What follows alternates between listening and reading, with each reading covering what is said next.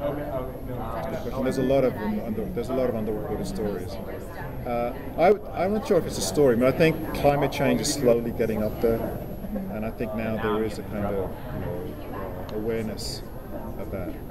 I would say that the story, the question I'd like people to focus on is what is it that really makes you happy? What is this? What is the basis of happiness?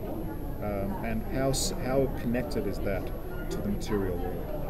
And for people to really think about what is important in their lives, and to think about, okay, how do I make this happen without all this materiality which I've been told I'm going to have? So I think, in one sense, that the most underreported story is we don't really have a vision of what is going to come afterwards, and I think that's what we really need to do. We need to let the imagination really run free to figure out what kind of world we're in.